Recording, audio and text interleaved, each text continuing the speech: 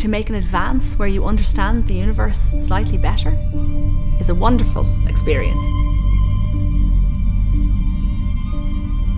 You don't know when you wake up in the morning what's going to happen that day, what explosions will happen in the universe and which ones you'll detect.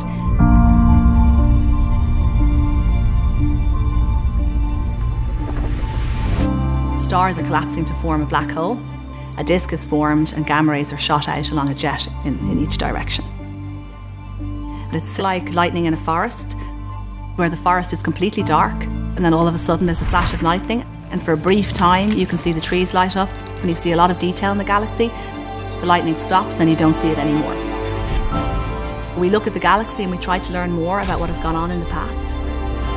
We're finding out about what our universe is made up of and how it evolved, and ultimately what is going to happen in the future.